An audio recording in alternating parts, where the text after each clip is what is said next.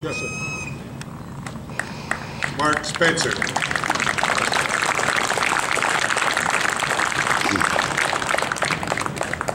Well, Mom always told me less is more, and on a hot summer day in Phoenix, that probably is a great wisdom in that. So I bet you I'll be the best speaker up here today because I'll be the shortest. That makes the difference. You know, Judicial Watch, we are a proactive government watchdog group. We're based out of Washington, D.C., and I carry the ball for them out here west of the Mississippi.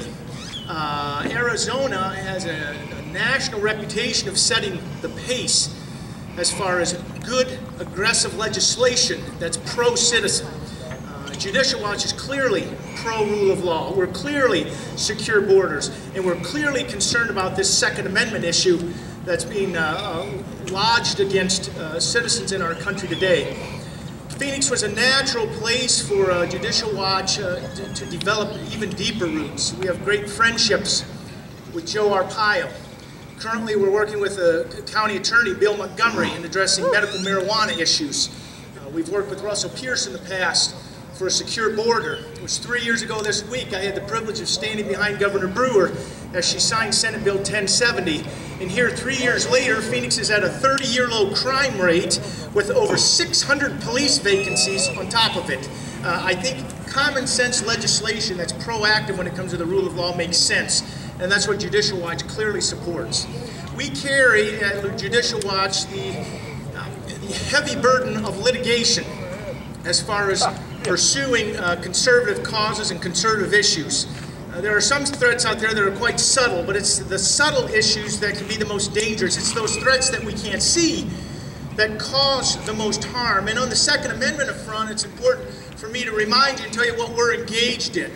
There's a mayor from New York, I think his name is Bloomberg. Now, I didn't say Phil Gordon, I said Bloomberg. Same thing. Mayor Bloomberg has initiated a group, it's called MAG, M-A-I-G, it's Mayors Against Illegal Guns.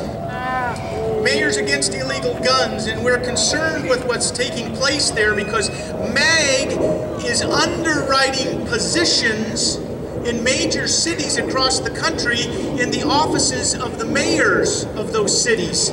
MAG will fund a portion of that position while the taxpayers fund the rest of the position.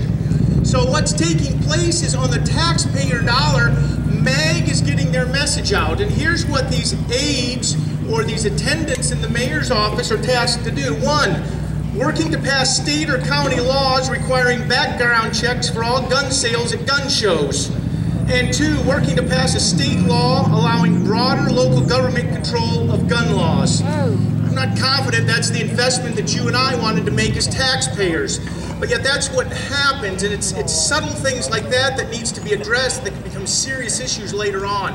So it is a great privilege to be here and let you know there are things happening, certainly at a litigative level, that are important. And there's someone on your side taking care of it.